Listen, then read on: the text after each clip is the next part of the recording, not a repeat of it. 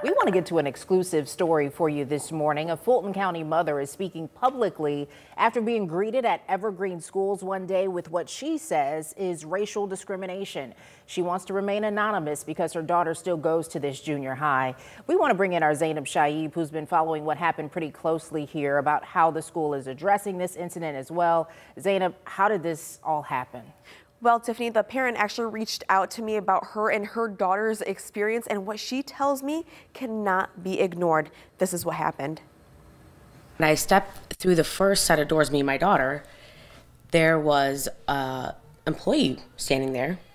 And, you know, I know the school's protocol, obviously. My children have been out there for very long. She right away just looks at me and my daughter and asks if I have a bomb on me.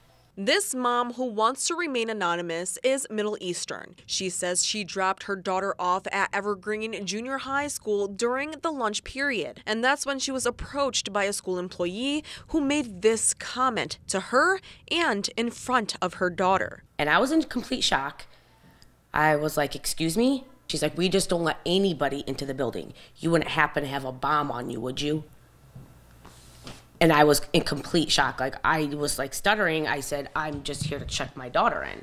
I reached out to the Fulton County School Superintendent Eric Samola. Superintendent Samola told me that the district investigated the incident and cannot talk about specific disciplinary action against an employee. Samola denied an interview on camera, but wrote in a statement, quote, "Unfortunately, a comment was made last month by one of our teachers to a parent and her daughter that goes against Evergreen's core values. The exchange has been investigated, addressed, and resulted in disciplinary action. While malice was never intended by the employee, we understand the insensitive nature and impact of the comment. The teacher and administration have extended an apology to the student and family involved."